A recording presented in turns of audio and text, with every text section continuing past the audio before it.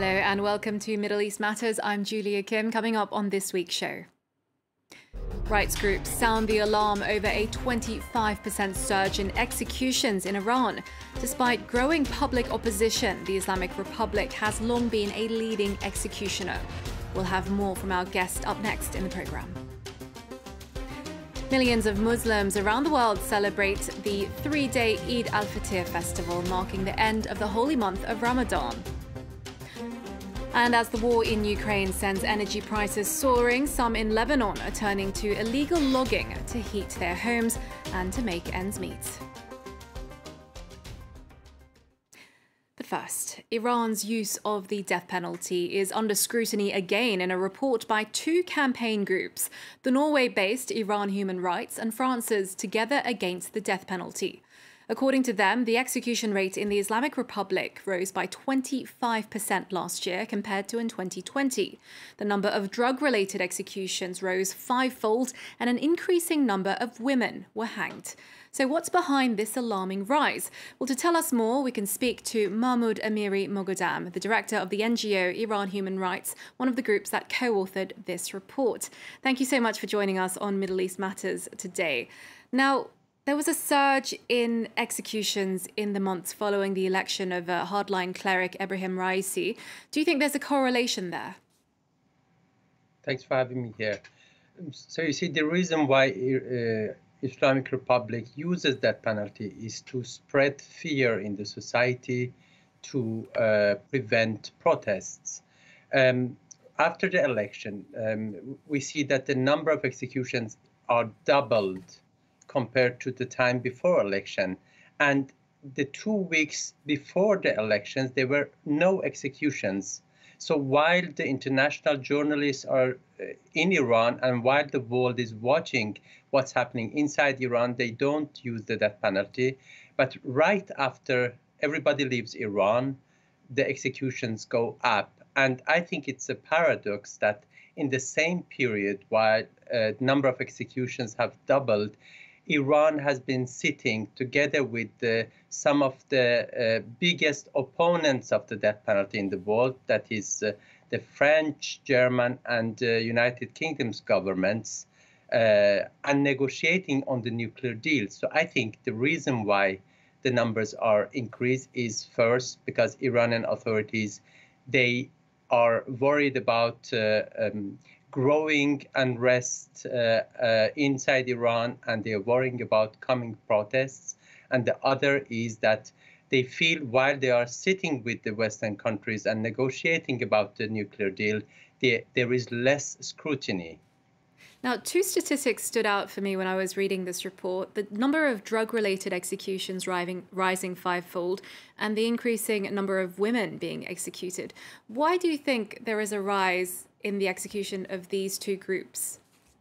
The victims are normally the weakest in the society. Iranian authorities, they prefer using victims whose execution has lower political cost.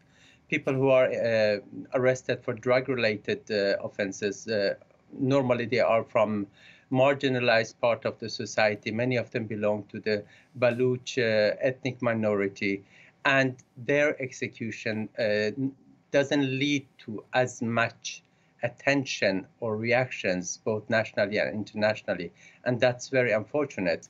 When it comes to women, of course, women are also among the weakest in the Iranian society. They don't have equal rights, and out of the 17 women who were executed, 12 were sentenced for murder, and 8 of them were convicted of killing their husbands. There were several reports of domestic violence. So I think it's a very complicated picture. Now, you mentioned as well earlier that this is, of course, happening as Western powers, world powers, try to revive the Iran nuclear deal. Now, you've mentioned that you'd like to see more scrutiny and that the protection of people's rights be an integral part of the new JCPOA. Do you think that this is going to happen? What would you like to see happen during these ongoing negotiations? I really hope that it will happen because at the present moment, international community, the world powers, they are following a short-term policy towards the Islamic Republic. We know that any nuclear deal, which is based only on the nuclear activities, it's not going to be sustainable. We have an example from history. During the apartheid regime in South Africa, that regime had also a controversial nuclear program. But once the apartheid was gone, that program was not relevant anymore. I think everybody, also the world leaders, know that Iranian authorities' biggest fear is not an international attack, but it is from within the country. They are afraid of people. They can't solve people's daily problems, and they don't have people's support.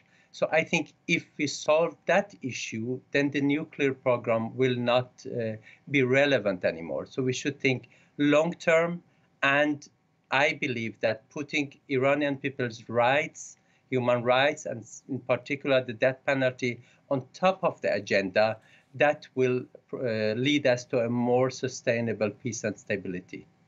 Mahmood Amiry-Moghaddam, thank you very much for joining us on Middle East Matters. We really appreciate your time. Thank you so much. Well, moving on now, the row between Israel and Russia continues to escalate. The Russian Foreign Ministry accusing Tel Aviv of supporting neo-Nazis in Ukraine. This after Foreign Minister Sergei Lavrov claimed that Hitler had Jewish roots, comparing him to Ukraine's Jewish President Volodymyr Zelensky. The incident has caused uproar in Israel, which has called Lavrov's comment unforgivable.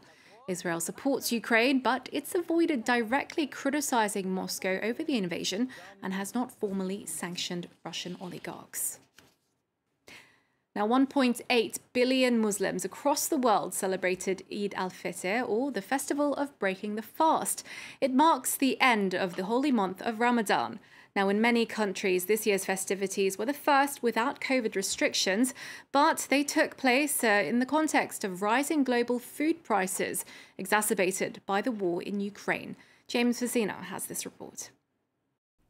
After a month's fasting comes the time for a 3-day holiday, and worshippers fill Saudi Arabia's Grand Mosque in Mecca to its full capacity once again. With Eid festivities curbed in many countries over the past 2 years due to COVID-19, large-scale gatherings are back, like here in Egypt. We came here today after being allowed back in for prayers. We're extremely happy. We were prevented from coming to the mosque and gatherings. It was really hard. Depending on the sighting of the moon, mass prayers began between Sunday and Tuesday. But as festivities resume, the increased cost of living in many parts of the world is affecting the holiday. Western sanctions on Russian oil have led to increases in the price of wheat across the Middle East, while 2/3 of Lebanon's population are now living in poverty following the economy's collapse. Last year we were more comfortable. We were able to buy the children desserts to make them happy or buy them clothes. This Eid, nothing. We can't buy them anything. A shadow cast over one of Islam's main holidays as economic woes continue to affect livelihoods worldwide. And we stay in Lebanon, where soaring energy prices have forced some people to turn to illegal logging. Desperate people trying to stay warm are cutting down trees from neighbouring forests and also selling the wood on the black market. Ellen Gainsford and Yenna Lee have the story. There are charred gaps in the forest on these mountains in Lebanon. Over several kilometres, all that's left are tree stumps. They're pine trees that have fallen victim to illegal logging. Ilyas Fares is a mountain guide who is bearing witness to the problem. This was cut less than a month ago. The smell of petrol is still present. One person can chop down around 100 trees in a day. The loggers first start a fire in the forest. It gives them an excuse to cut down what they say are dead trees, even if it's banned. The country is burning its forests for warmth. In the mountains, we run into some illegal loggers. They don't want to talk on camera, but they agreed to be filmed. The three men are collecting wood they plan to sell on the black market in Lebanon or even in Syria. Our guide recognizes them, but he doesn't plan on turning them in to the authorities. It's not my job to do that. It would create a big problem for us. They use revolvers. They could pull out a gun. I don't know, yes. Recently, a gunfight broke out between rival loggers in the forest. Police officers don't come to this area. It's become an open secret who takes part in the trade. The shepherd also knows who the illegal loggers are. They are people from the surrounding villages. They cut the wood to keep warm. Throughout the region and even in the capital Beirut, piles of logs can be seen on the doorsteps of homes as Lebanese people try to stay warm. 74-year-old Samira Bashara and her children use the forest for heat. The dressmaker is having to use a mechanical pedal on her sewing machine due to unreliable electricity, and she's had to swap her radiator for a log burner. I used it last year, but this year we can't, as heating oil is too expensive. A typical Lebanese salary only allows for around 5 days of heating oil a year. Wood is 6 times cheaper. Not much of it is left in Mrs. Bashara's own garden. Oh la la, we have already used a lot of wood. The pine and cedar trees, the country's symbol, will take more than 20 years to regrow. Over half of the country's forests have now been affected by illegal logging. That's it for this edition of Middle East Matters. Thanks for watching. There's more news coming up here on France 24. Stay with us.